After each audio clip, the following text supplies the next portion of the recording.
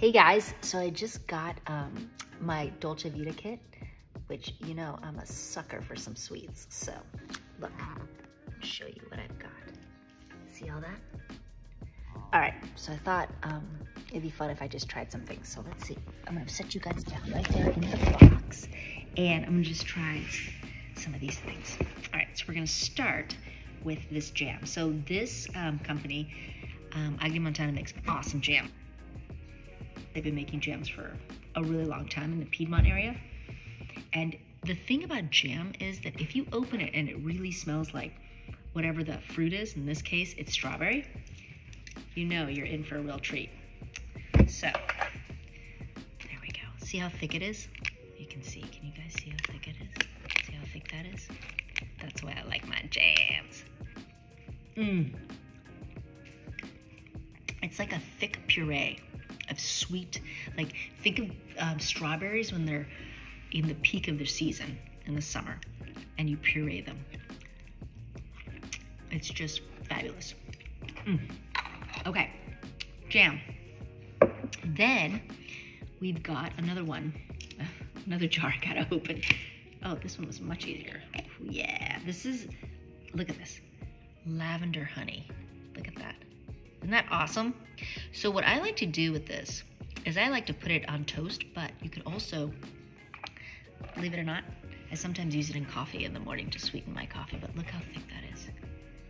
You can see that. See that? Isn't that amazing?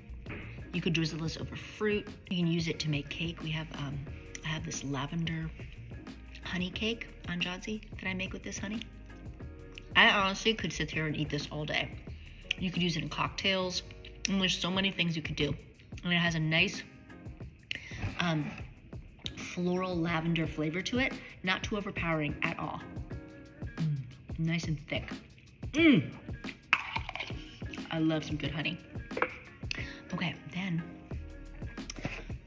amaretti cookies. I just love this tin. I store all sorts of things in here. I put like safety pins in it and clips and all sorts of fun things. The paper's always fun too. How pretty this paper is. I put these out. These are great for afternoon tea. They can you can make ravioli and then you can top it with this. I love that little crunch, that little sweetness. These are straight from my childhood. Crunchy, sweet. I have a nice almond flavor to them. They're perfect dipped in tea or in coffee. This reminds me of my childhood. We had these all the time. Yummy. Okay. Then, chocolate. Guido Gubino. Okay, so he is sort of like the chocolatier extraordinaire from Torino. And I was introduced to him years ago when I went there, when I went to Torino for the Olympics. And his hot chocolate is to die for. But you really gotta love hot chocolate because it's really thick. See, these little chocolates. You know what I should show you guys? What I like these chocolates too is not only just to eat them, but also to put them in my coffee and then put hot espresso on top of it and melt it. It's pretty spectacular. So you can see that, see? Oh my gosh, these are delicious. He makes great chocolate, high quality chocolate. Hazelnut, so chocolate on the outside, and in the middle, it's chocolate hazelnut